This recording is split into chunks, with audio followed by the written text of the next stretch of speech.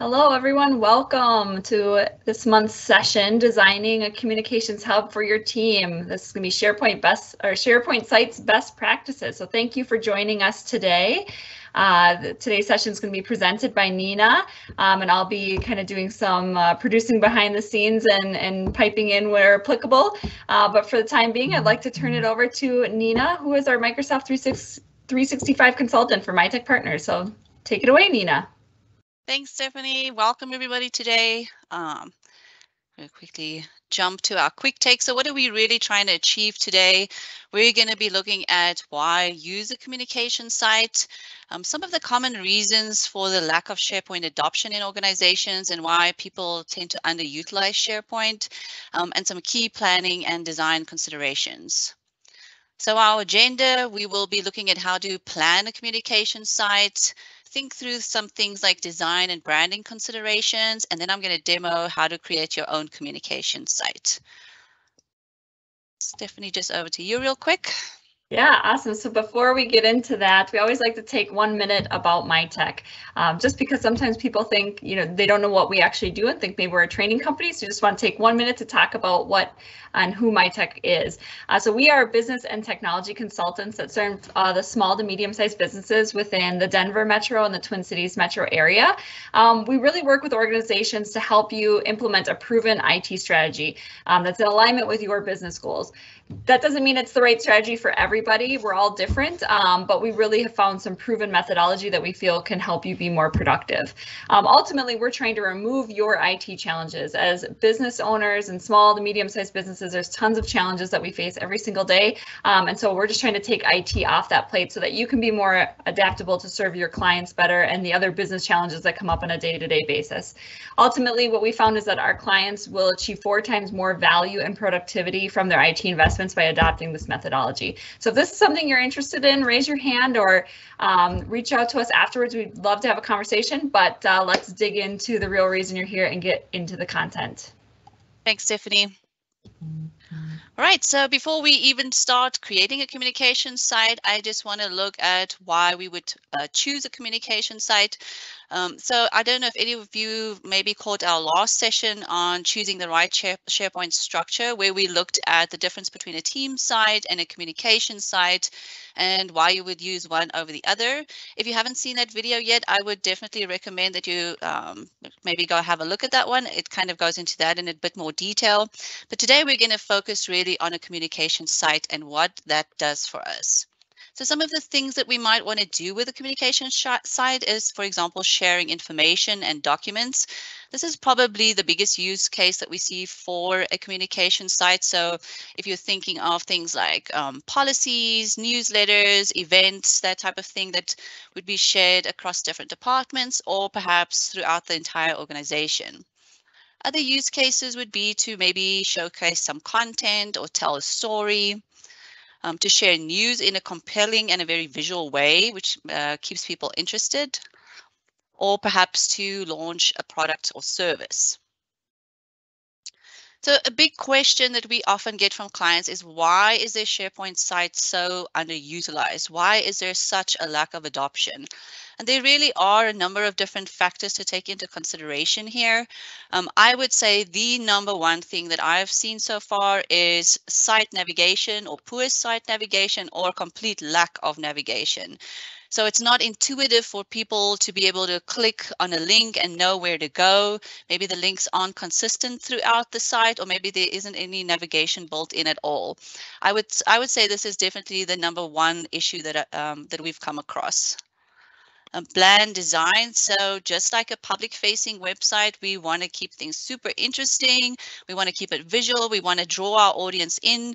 And if it's really kind of boring, then we do tend to see, people just not all that interested. This is a really big one: obsolete or abandoned sites.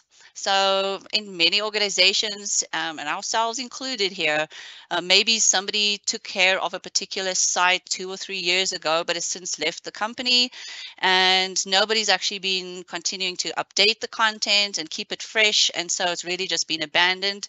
And if your audience keeps running into these types of sites, the chances are that just overall there will be a lack of adoption on your SharePoint sites. This is another really big one as well, either duplicate content or out-of-date content. Kind of ties in a bit with the obsolete sites, but it could be a current site, but perhaps the news was only updated 6 months ago, or perhaps events are really old. And so even if some of the content's up to date and some isn't, that again causes issues because people think, why should I keep coming back to this site if the information that's contained there is old? Duplicate content is another big issue that we see, especially if, let's say, for example, there's HR policies or compliance policies, and there's lots of different versions and different sites, and people are not sure which one they should go to. So that's something to think about, to rather have one source of truth, one site that's the source of truth, and rather to link to those documents rather than have duplicate copies of those documents living in different places.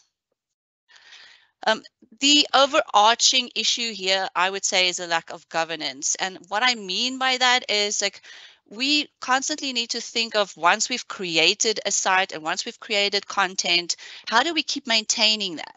Who is responsible for that? Who keeps that content up to date? Who cleans up when necessary? And that, I think, is a piece that is oftentimes overlooked. And we will definitely be digging into that a little bit more in our next session, although I will touch on it briefly today.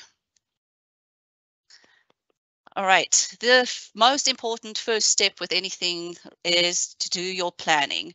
And I think sometimes the problem with SharePoint is the stuff is quite user-friendly to create. And so we do tend to just jump in and start doing things. Like, okay, let's just go in there and we create things and, just kind of, cowboy it. Unfortunately, I think this is where we run into trouble, is if we haven't done the right planning. And some of the issues or some of the components in the plan are as follows. First of all, the most important question to ask yourself is, what is the main use case for this site? Why am I creating this site? Am I creating it for a specific department? Is it a project site? Am I trying to share documentation on there? Is it more for news and events? Am I trying to launch a product or service?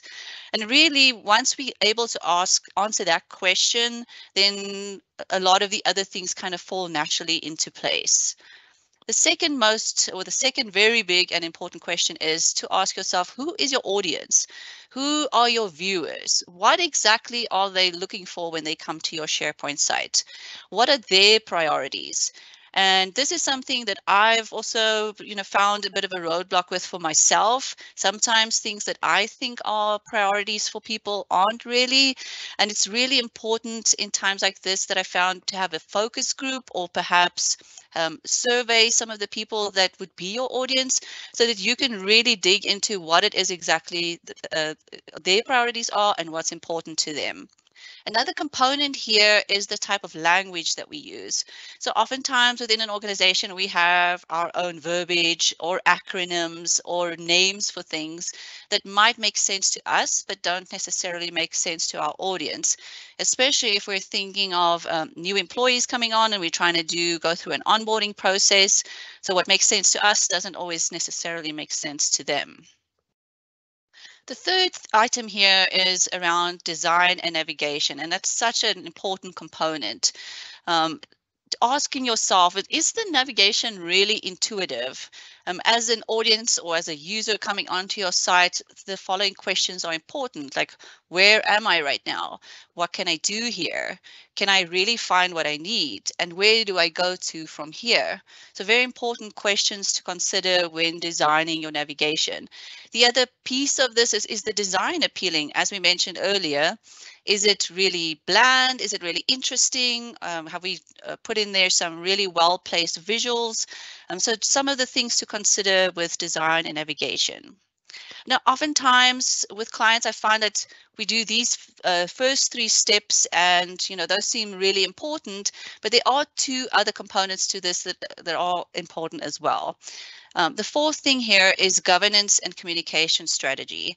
And I know governance isn't always the most exciting sounding thing. And here I just want to stop and say, it is actually really important, and it doesn't have to be super complicated.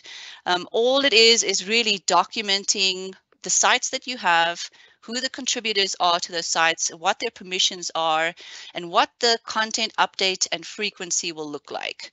So this is not super complicated to do, but so important if we're thinking of the longevity of our SharePoint site and just being able to maintain the content, as I mentioned earlier.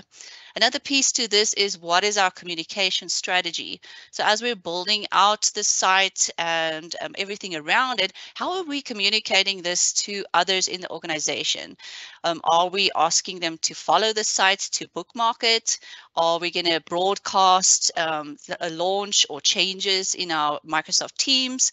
So just some things to think about as how we actually communicate these changes to the rest of the organization. Lastly, it's really important to really consider ongoing improvement. And a way to do that is to ask yourself the question, how will we actually measure success? How do we know that adoption is actually happening? And again, maybe not the most exciting or the sexiest piece of planning your site, but so important in ensuring its longevity. Some ways to do that is to consider maybe doing a survey with your organization to say, are you finding what you need? What's missing? What's confusing? It could take the form of maybe team check-ins. So maybe having a meeting every quarter with some of the departments or some of the department heads to ask these same questions.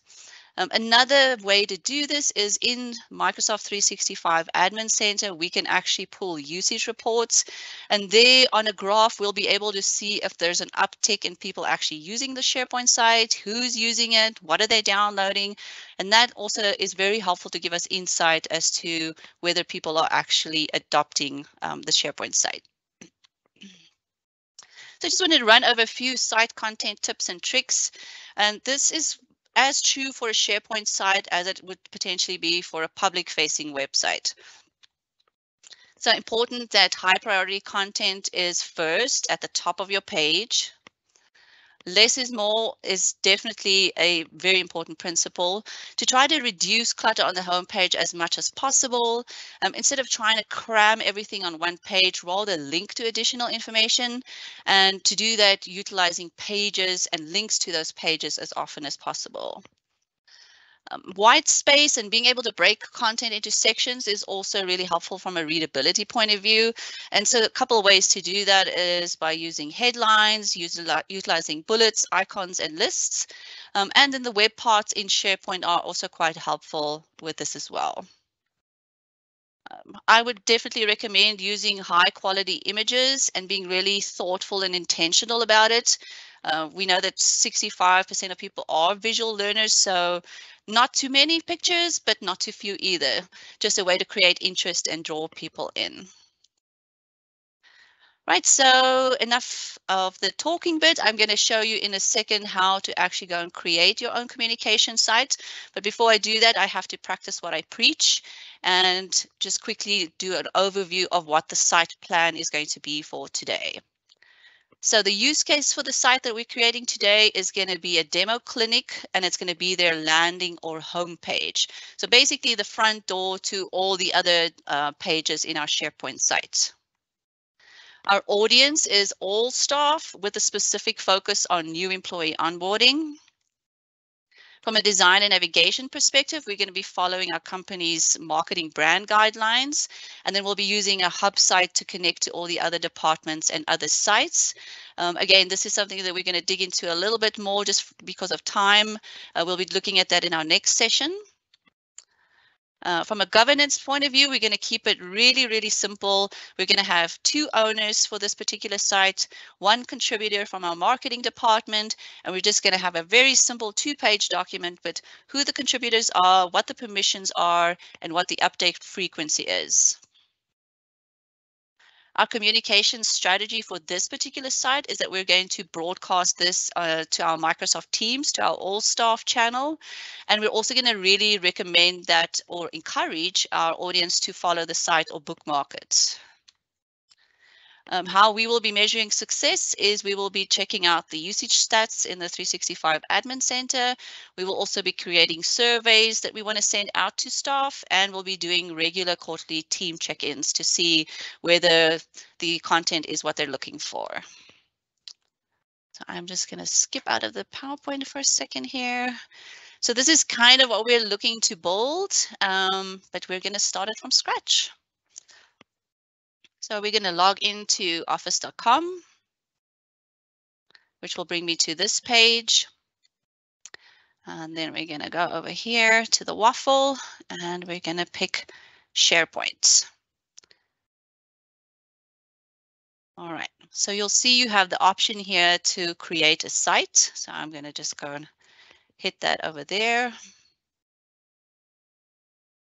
So for today, we're going to be creating a communication site, and we're going to call it Demo Clinic. So we're going to say this is the clinic, Demo Clinic homepage.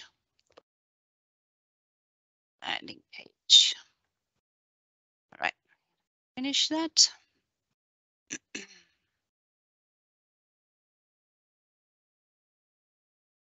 All right, so SharePoint is really extremely helpful with providing templates.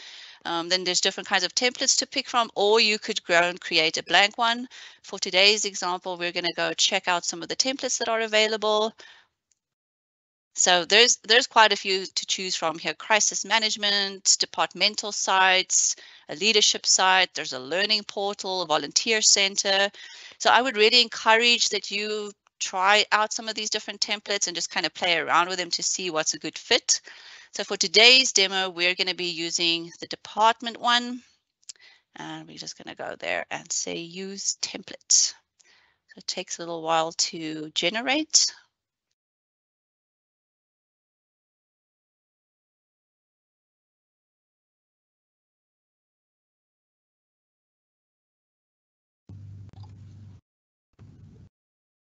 While that's generating, Nina, is there, can you talk through just a couple of the template idea? Like, is this one, have you found that the templates, you know, this one's departmental, have you found in your research that that is a good departmental template? Like Microsoft did a good job at aligning kind of what typically is the most important information for those different types of sites? I definitely think so. I've pretty much played with every template they have, and I think that this one is best built, you know, purpose built for departmental site. And I mean, you can still go in there and make all kinds of changes to it, but I think just generally the way that it's structured makes the most sense, I think, for a department. As you can see, we have events over here, access to our document library, some shortcuts here to go to different pages. So yeah, I definitely think that this is one, and this is probably the one I use the most, quite honestly. Awesome, thanks. Oh. Alrighty, so as you can see, we have this hero web part at the top. There's a couple of links, and as I mentioned here, some events and quite a few web parts that make a lot of sense for department. But what we want to go do is we're going to go and customize it. So you see this gear icon here in the top right corner. And because we're focusing a lot on design and branding, I'm going to go into change the look. So we have a couple options here with change the look. We have theme, header, navigation, and footer. So let's start with theme. And here we can play around with different site colors. Now, a question I often get here is, can I customize this so that it's the exact like RGB values of my company branding? Now, the short answer is yes, you can, but there's no out of the box way to do it currently. So you actually have to run a PowerShell script. And unfortunately, we don't have time for that today. So I'm just going to focus on what's available out of the box. And if I go in here and I hit customize, I'm going to pick this bluish kind of color over here for the main color and the green accent color. All right. So you can save and go back in there again, or you could just click the back arrow. I just like to save it just to make sure that it's kept my settings. So we're going to head over to the header section. So here's a couple of different options here. So I'm going to just run through them so you can see. If I click on the layout here and I go to minimal versus compact, you'll see how this toolbar here is changing. So if you feel like you don't want to waste too much space or real estate on your page, you could definitely go for a compact or a minimal look. The standard kind of puts the navigation here under the demo clinic name. Now, an option that I have here with the extended version that I don't with these other options is that I'm actually able to upload a header pic. So I'm going to show you what that looks like. So if you have your marketing department or a marketing partner can custom make a header picture for you. So I'm just going to quickly run here to where I have some pictures available. So I'm going to just pick this picture over here. You'll notice that I can change the focal point so that I can position it the way I want. The problem now is that this demo clinic text is dark and you can't have dark text on a dark background. So I can go here to the theme options and you'll see the different options as I'm hitting them there. So I'm going to pick this blue kind of background with the white text just because that stands out the most to me. Some of the other options here is, do I want the site title visible over here? So I'm going to say yes, I do, because I think that that's just helpful for people so they know where they are. I'm going to go change the logo and the thumbnail. So this is going to be our clinic's logo. Here, I would definitely recommend a logo on a transparent background. Otherwise, it does the white background, which doesn't look that great. And I'm going to go change the site logo over here. Here, you can change the logo alignment. So I can put it to the right, to the middle, to the left. I'm going to leave it on the left-hand side. I'm just going to hit save over there.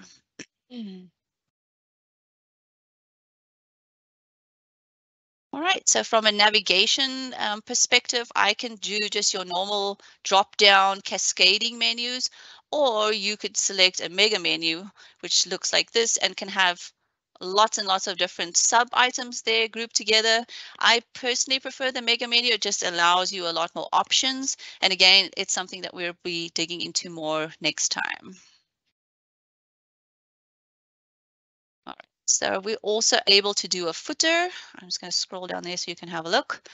So I could either disable or enable it. I could just have a simple footer or an extended one, which is a little taller and has more options. I am going to include the logo over there. And I could say here, demo clinic. Okay, and then I'm going to hit save.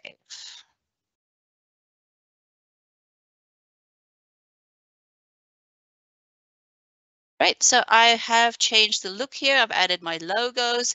Now I want to go and look at the page or edit the page itself. So I'm going to go here to the top right corner, hit the edit button. And this kind of takes me into the design view. As you can see, these are divided into different sections that I can edit. So for example, if I edit this section and I want to make it 1 column, 2 columns, 3 columns, so there's a lot of different options with background shading available. I'm going to make it 2, or am I going to make it 1 column? So those are some good options there. If I want to add a web part, you'll notice that as I'm hovering the cursor here, I'm getting that little plus sign, and that allows me to add additional web parts. So let's say, for example, I want to add an image gallery down here. I'm just going to go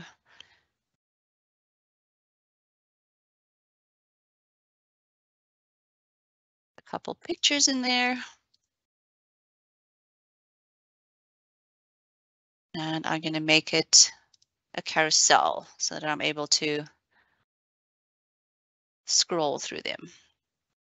All right, so I don't like this default hero web part over here. So I'm definitely going to look at changing it.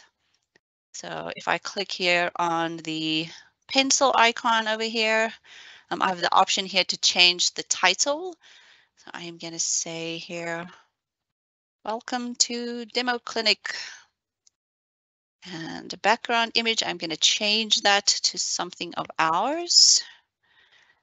And let's say we're going to choose this image. All right. Here, I'm just going to keep it the default link, but if I wanted to change this so that it would link to a separate page, I could do it over here. And you'll see that I'll just show you real quick. You can link then to different pages within your site. I'm just going to cancel that. For now, I'm just going to leave it as is, just from a time perspective. All right, so this top picture, we're going to say here, click here for more resources. So this was the section that I mentioned that we wanted to be specifically for new employees. So as they get to the landing page, there's immediately a link for them that will take them where they need to go. And we're going to change that picture.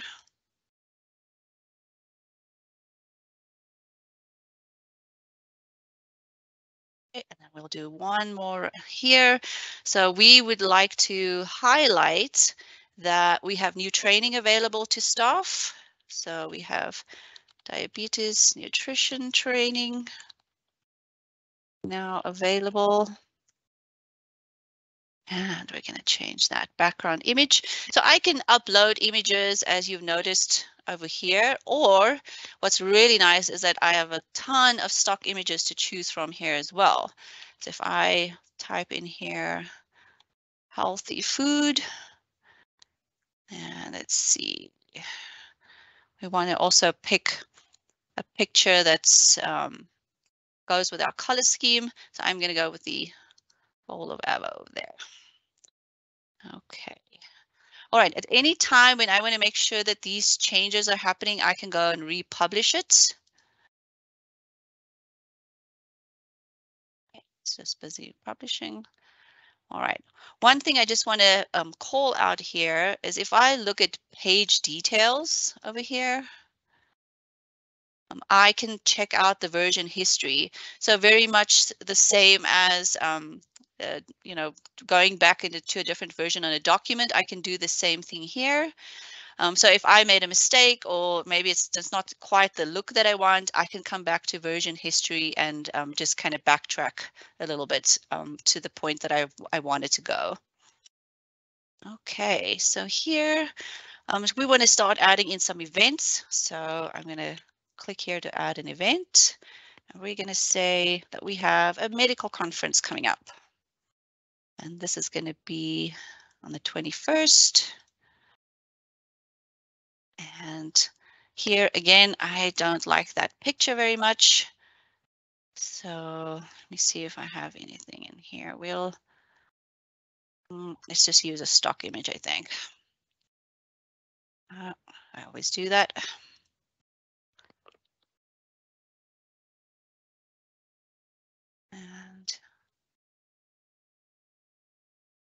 And we hit save.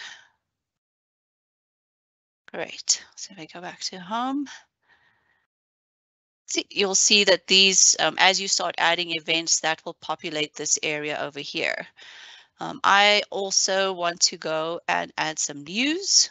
So I have two options here. I could either do a link to an existing article that's out there, or I can go and create my own news post. So what I'm going to do is I'm going to create a post here, and it's called Travel Safely This Summer. All right, I've decided I don't actually need this section, so I'm going to go and hit the delete button there. I'm going to put some demo text in here.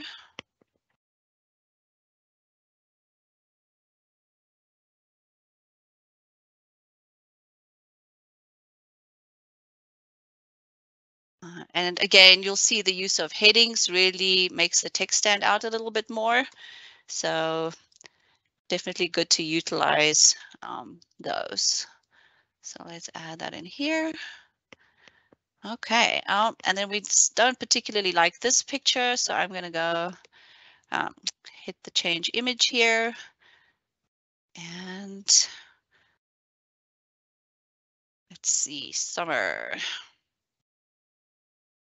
I think we'll add a beach picture in there.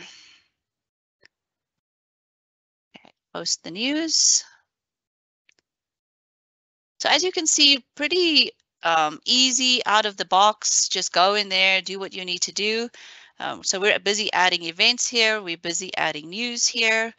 I just want to show you one other thing in here. Oh. I go and hit the edit button here again. You can obviously go and move these around. So I can go grab it, put it over here, move this over here. So a lot of drag and drop functionality. I don't think that looks so great though, but just to demonstrate. And these links can obviously be edited as well. So if you want to go and add links, if you want to edit the links, you can do that as well. So I'm just going to republish real quick. And Nina, just to clarify on the links too, is that, can you link externally from SharePoint too? Like if you were linking to your company website or things like that, it's not only to other SharePoint content, no, correct? Absolutely. Yeah, whatever URL it is that you post in there. And one other thing just to point out now that you mentioned that, to be careful that whatever links you post here, that the people that are selecting those links or clicking on those links have permission to view that page or that content. Otherwise, they'll be getting the access denied message. And so that's another thing that we'll be looking into next session is going to be audience targeting, and that's how to make sure that the navigation is targeted to a specific audience and that they're not seeing links in the top navigation or anywhere else that they shouldn't be clicking on. So just one kind of side note there.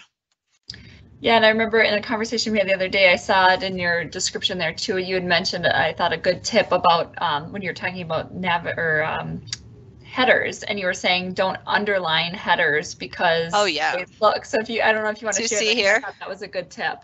Yeah, and this is actually the default text has some underlines here, and it looks like it's a link, but it's not.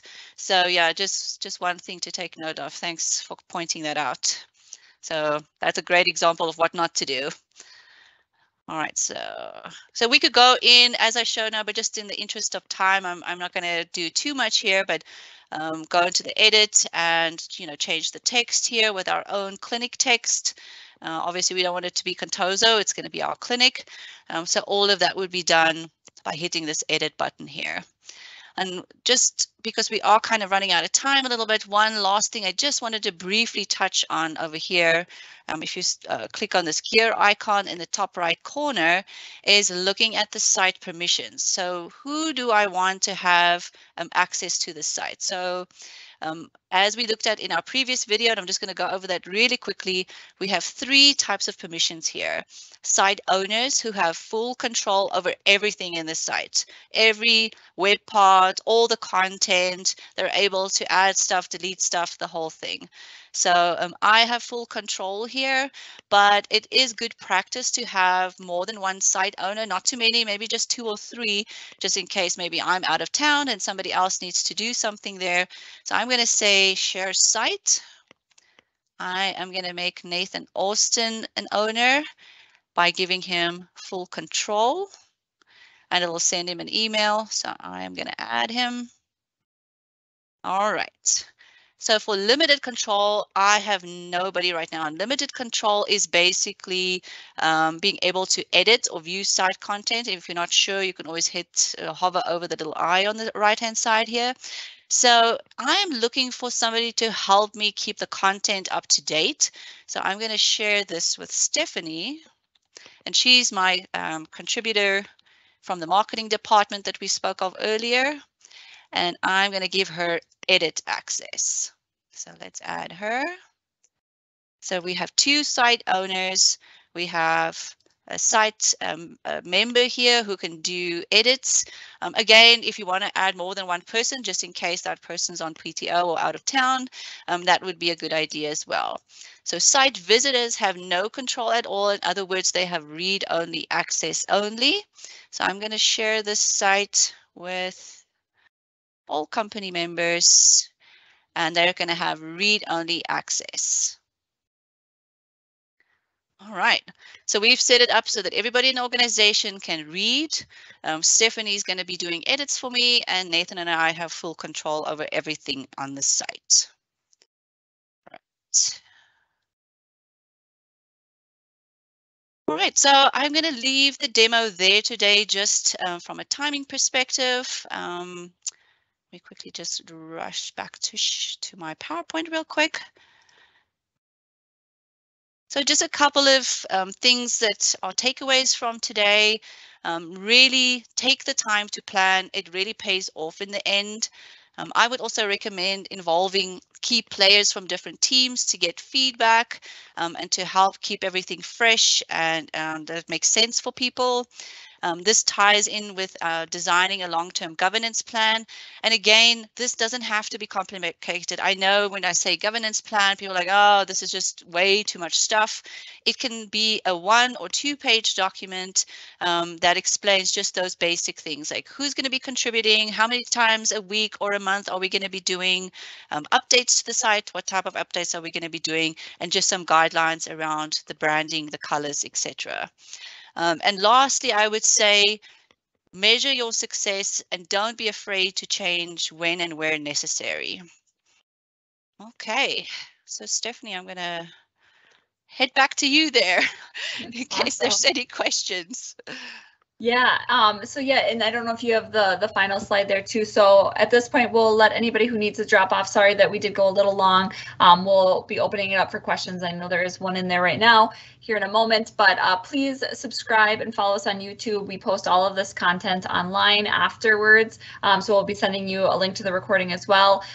Check out the events Nina mentioned, like for instance, next month we're going into navigation. So be sure to register for that. That's live for you to go do right now, as well as Power User Group. So we do these sessions every other month, which dig in a little bit more to the technical and the back end of a lot of these. And I believe in September, it's not posted quite yet, but in a couple months, we're going to be doing one that's specifically on governance and permissioning in SharePoint sites. So keep an eye out for that and just continue to join us for future events. So if you need to drop off, because we've been a little long, thank you very much for attending today. Otherwise, we will open it up for questions. So feel free to post those in the Q&A panel. And we do have one here that Nina, I'm going to ask you and see if you can help out here. So the person's saying that they created a test communication site.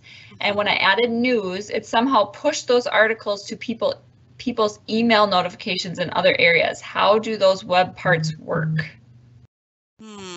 That's an interesting, I haven't seen that happen before. I'm wondering,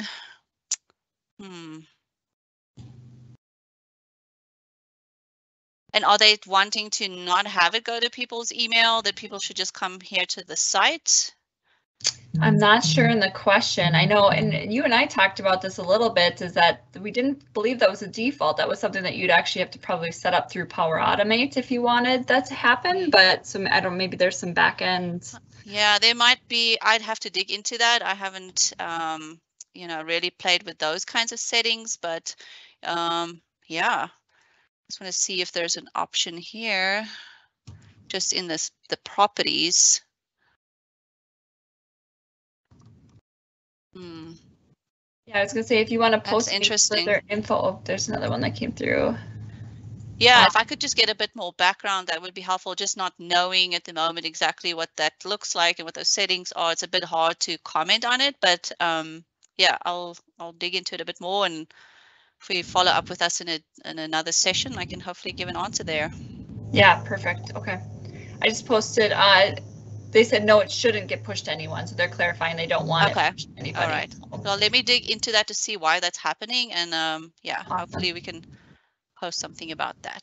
Yeah, I posted, I replied to that with an email address. So if you want to send me some info on your contact information, we can reach out then.